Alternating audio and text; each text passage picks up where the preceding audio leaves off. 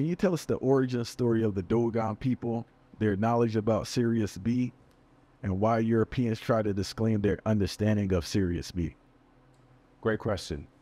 From what I know and remember about the Dogon people who live, on the Bandingara cliffs, well, not Mali, West Africa, these are people who actually were not born there, because people are not born on the cliffs or plateaus, but they migrated there in an unknown time.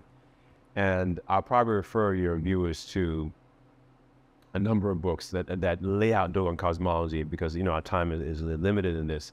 And it'll be great just to have a conversation, right, after, having this common reference. And so there's a book called Conversations with Ogatameli, who was an elder, Dogon elder. And these two French anthropologists that had interviewed, I think 1950s, maybe a little earlier, but 1950s or so. And then there's another book, a larger book. The name will come back to me in a moment. It's in my mind, but it's not too clear right now. About the Dogon people. That is really just it's called the Pale Fox. The Pale Fox, right? And the cosmology is laid out there. And so the Dogon's cosmology has a lot of similarities with the cosmology from ancient Kemet or ancient Egypt, right? Where, there is this sort of cosmic force, unnamed, ungendered, unknown, that is like this sort of dark matter, right? And out of that emerges, right, these forces, right? And that's really all the world is. Whether it's the universe or cosmos, it's energy and matter, right? Energy makes matter, and matter is filled with energy. Basically, matter is a densification of energy. Everything is energy and force, right? What's true in physics and chemistry is true for these African peoples way, way long ago in ancient times. And so out of the dark matter emerging these spiritual forces, and there's a spiritual force referred to as Ama, that is, crucial to, these other forces that are extensions of Ama. And so you have, a story, of essentially one of those forces going awry, right? Think of it like cancer.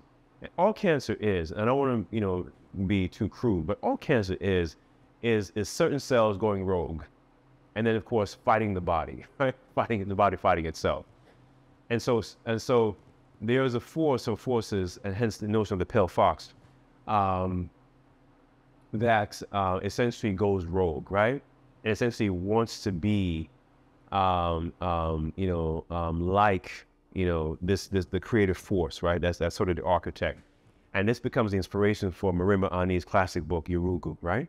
The notion of Yurugu, the sort of rogue, right, that wants to essentially compete with and be like this creative force of the universe. You have it in ancient Kemet, right? And so that awesome and archaic, that awesome and archetypical battle between Osar and Set, right? That again, these two forces. One wants to take the place, of this grander, more pivotal creative force. And so you have this sort of cosmic battle that goes on. Now, there's much more to it. That's why I referred your readers to these two books, The Pale Fox and Conversation with Ogatameli, because they'll lay out more details in which I, can do with you in this time. The Dogon people, in that cosmology, therefore, they have a sensibility about the cosmos, right? Because what happens is, when you live on these high mountains and plateaus, like the Bandingara cliffs, you have a certain perspective, literally and metaphorically. And so it is by the elders having spiritual eyesight, meaning they see not better or worse, but differently, right? Layered with empirical observation. In other words, being on that elevated plateau, you have let's say a telescope has it, because telescopes are usually placed on elevated platforms, right? And so you have that by the cliffs, naturally, right, organically. And then it is what? Long empirical observation on clear nights, right? Which are then ritualized, right? Meaning periodically ritualized, that one can able to see. So you can see in two ways. Training your eyes, right?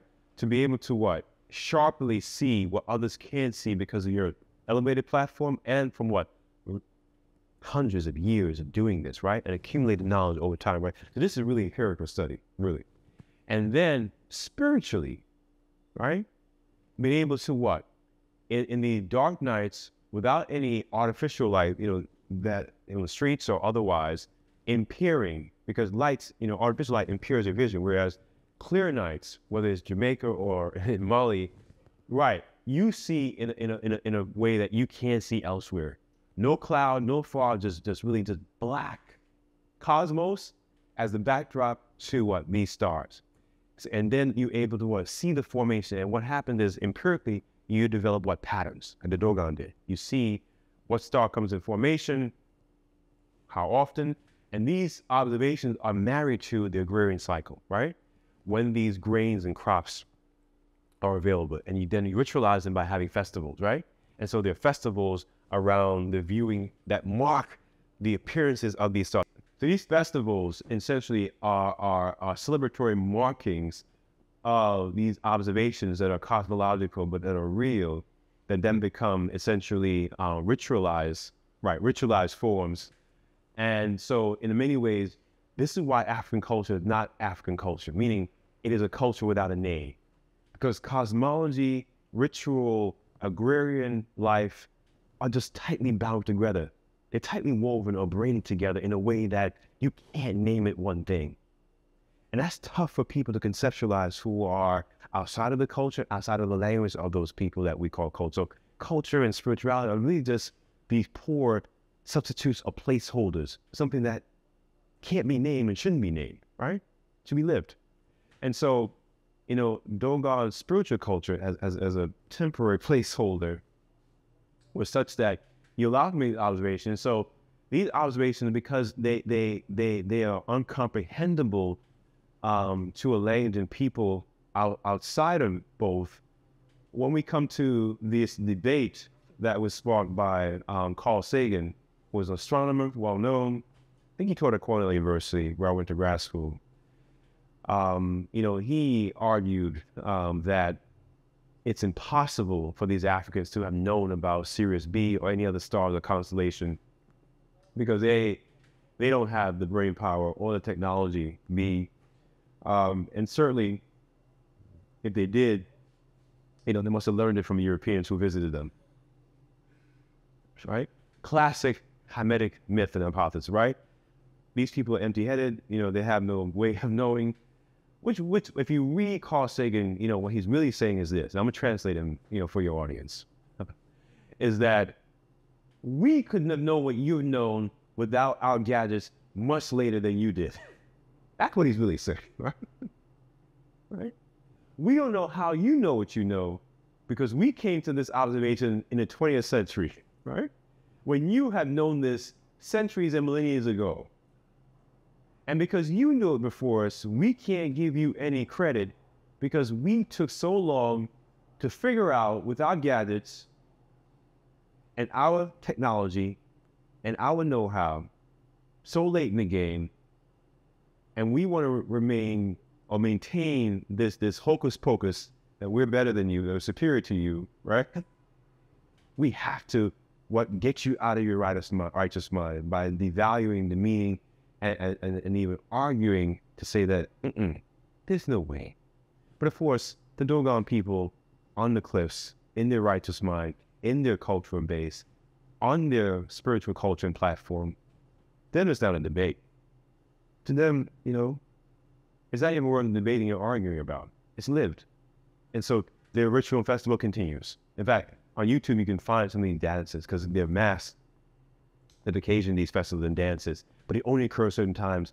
And it's part of a much more larger cosmology, which may include, because it's part of the larger Mande people, right? May include the Akan people in that cosmology. Another conversation that we can have some other time. But it's a very wide and broad cosmology that stretches across wider West Africa, right? It includes so many people that fall under the Mande or Mandekind umbrella.